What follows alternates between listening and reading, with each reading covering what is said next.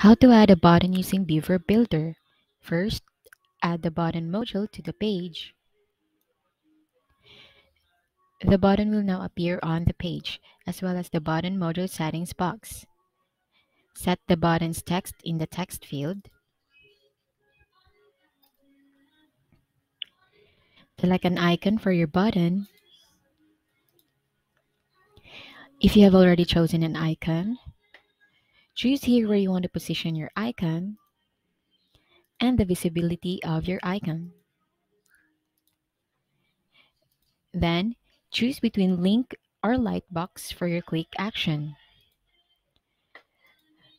Put the link of the page you want to open when you click the button in the link field. You may also customize the button's appearance by utilizing the Style tabs option. Once you have finished designing the button, save the button settings, and if you want to further customize the button module, go to the Advanced tab to use the rest of the options. That's all. Thank you for watching.